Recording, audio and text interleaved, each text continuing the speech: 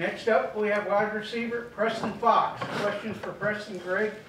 Preston, so obviously we'll get into the game a lot, but just last week leading up to it, the hype, the excitement, especially for a Morgantown kid, what was that like? I mean, it was a pretty big game going into it. There was a lot of hype around it, but I was kind of calm in the situation. You can't get too hyped up about it. Just got to stay calm and get ready for the game. Can't be emotional. Just got to get ready for it. Is that hard not to get emotional in a moment like that, in a big game like that? Is it hard not to get overexcited? Yeah, it's hard, but you kind of just got to prepare just like a regular week, like in fall camp. You got to see it just as another practice, just as another opponent, just like you're going against the guys every day in practice. Just got to try to win every time you get up against somebody. Quick slam before the field goal. Was it there? Yeah, it was there, but, I mean, things happen in games like that. You can't blame anybody for anything. Just got to move forward and try to get the next drive. Things happen. Could you figure out what the offensive struggles during the game were? Was it Penn State, you guys, combination? I mean, Penn State played really well, and we didn't play up to our standards. We left a lot out there, and like when they fumbled the ball back to us, we should have taken advantage of that and went down and scored. That was a big thing for us. Most disappointing part of the game for you? For me, just like,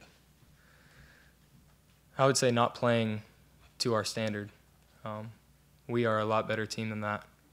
We didn't put out there what we should have put out there, and we know that, and we'll hold ourselves accountable and show y'all next week.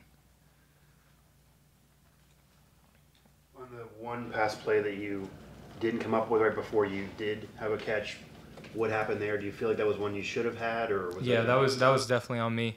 They had a really nice coverage for that play, and that was honestly, I take full responsibility for that. I should have kept my route higher on that, and things happen.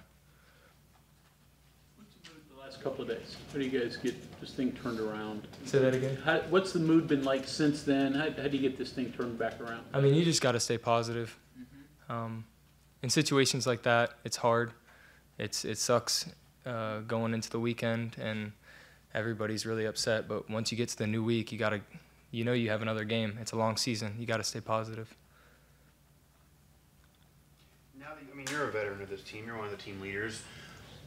And the wide receivers kind of were a little scrutinized after the game with some drops. What did you say? Did you have a message to the guys moving forward? Yeah, personally, I just think as a leader, I just need to hold them better accountable. And we didn't play to our standard, and we got to be better in the next upcoming weeks, which we will. Did you articulate that to them after the game? Yeah, I talked to them. Anything about what Penn State did defensively? And maybe you said, whoa, I know the defensive end was pretty active. Was there anything out there that you said, yeah, pretty good? They just played harder than us. They played better than us. That's all I have to say about that. Preston, your story, obviously we know a lot of it, but your thoughts. Did you think you'd get to this point now where you're starting and you've gone from walk-on to all this? Honestly, I didn't think I would get this far. It's always the goal. My first goal was just to earn a scholarship, but being a key role, that was something I've worked up to and worked hard for. When did it hit you could play effectively at this level? Was there a moment in time? Honestly, probably last year. I had those couple good punt returns, and then I was doing some stuff on offense, and I just knew like I could definitely play at this level. How similar do you view yourself in Hudson, the paths you've taken? Yeah, we've got very similar paths. He got on scholarship a little bit earlier than I did, and but we have very similar paths. Both guys that have to work for everything we've got. But yeah. It more because of that? What was it? Do you appreciate it more because of that? Yeah. You always appreciate more when you have to work for something and not just hand it to you. I don't know if you heard right after the game, or maybe he repeated this in the locker room, but he mentioned like anxiety.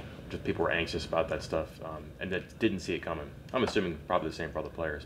But is there a point when you notice that, like, boy, everybody's really tight, boy, everybody's anxious, and then is there anything you can do, or is that already, genie's out the bottle there? I feel like everybody gets kind of anxious right before the game, seeing all the people out there. But you kind of just have to keep yourself calm and collected.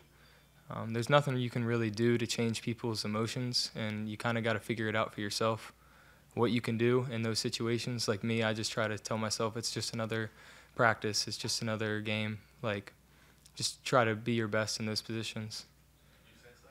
On the sideline or in the huddle or anything? Personally, I did not. I had my own anxiety and stuff I had to figure out and get ready for. So That's during the game. Coach Brown did mention that sometimes he can kind of see during the week if the team is getting anxious and kind of try to fix it, but this particular week he did not see it coming.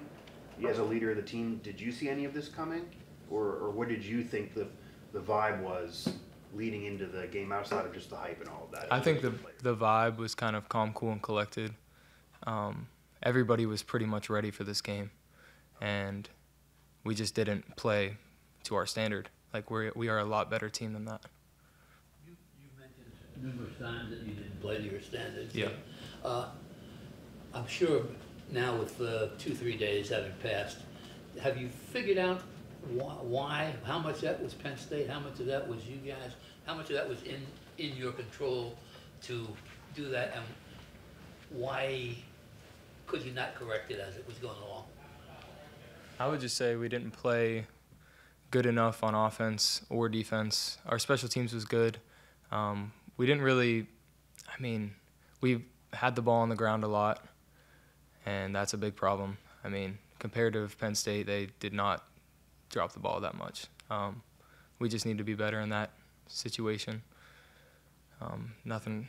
Is there anything you can do to assure that happens? That you In the game, you kind of just make corrections compared like what you're against the defense, but other than that, just we got to work more ball security in practice, work on just getting to our standard like we have been all fall camp.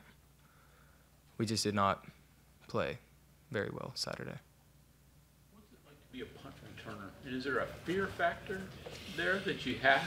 Some people would have it. Yeah. You apparently don't. Mhm. So what's that like? When I go out there, I just kind of try to be confident as I can, not really think too much, because people think too much and then it gets them all anxious and nervous about it. I just kind of go out there and don't think about it at all and just take reps just like I do in practice, just consistent, very consistent with that. There's talk, and it's probably going to come, that roster sizes in football are going to change and walk-ons would be eliminated. As a former walk-on, what's your thought of that proposal? Well, my thoughts are it's just going to take away the having to work for something aspect of it, which I personally don't like, but it's going to open up more spots for guys that don't get overlooked to be able to be on a team and be on a roster and be able to show themselves. Did you appreciate the walk-on path, or was it really difficult and you wish now, looking back, you were a scholarship guy from day one?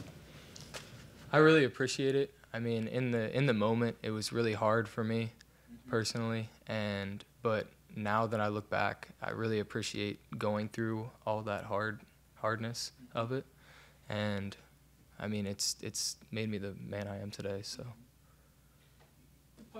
A lot of games now. You've got some experience with different teams. What is a top 10 team in your opinion, and did we see one on Saturday at Penn State? Yeah, they definitely are a top 10 team, and they're going to have a lot of wins this year. But, we did not play to our standard, and we should have beat them. So we should have went out there and did our thing, but, we just didn't play to it. So you don't, off of that question, would you agree with any sentiment nationally now that maybe Penn State is even better than people thought, even though they were preseason top 10, or was this just what you expected this from Penn State? You just thought you were closer and would have played better? Yeah, you always expect them to be great, and they showed it. They're a good football team. We just didn't play. Like I said, didn't play as well as we should have. Surprise you at all? No.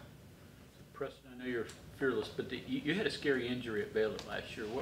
What was that like? Could you breathe when that happened? What was going through your mind during that? When I hit the ground, I pretty much, like, I was out of it. And I kind of, like, got up, and my whole, like, left side, left arm was just, like, numb. And I didn't really know what was going on. It was hard to breathe. You guys probably saw that on the television. And then I got off to the sideline, and I didn't really know what was going on, but I knew something was wrong. And we went off, and I ended up partially tearing my SC joint and then fracturing my sternum in my chest. So that was a pretty rough time for me. And I just needed, it's like basically like a rib, a broken rib. It just takes time to heal, so I had to take off for the bowl game and then get back healthy before I wanted to get back out there. So how long did the breathing problems remain? I know when you have a broken rib, that can take weeks before you can breathe normally. It was mainly, so just that night was hard to breathe. And then the next morning, it was just honestly hard getting out of bed, like lifting up at all. It was rough for a couple weeks.